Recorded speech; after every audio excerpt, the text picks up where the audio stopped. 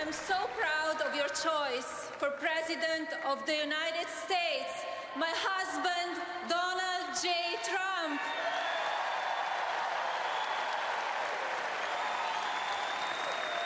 And I can assure you, he's moved by this great honor.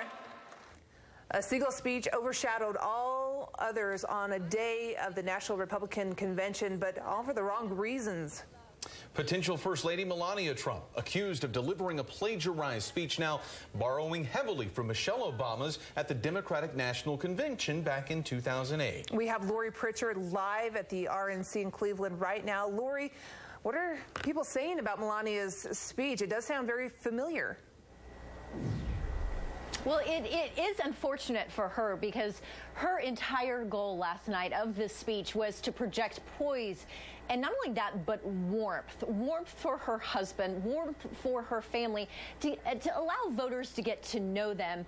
But that has all been hijacked, so to speak, because of this controversy. Of course, Michelle Obama gave a speech back in 2008 at the Democratic National Convention.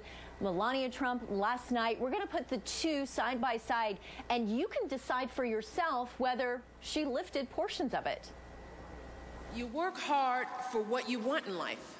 That your word is your bond, that you do what you say you're going to do. That you work hard for what you want in life. That your word is your bond, and you do what you say. Only limit to the height of your achievements is the reach of your dreams and your willingness to work hard for them.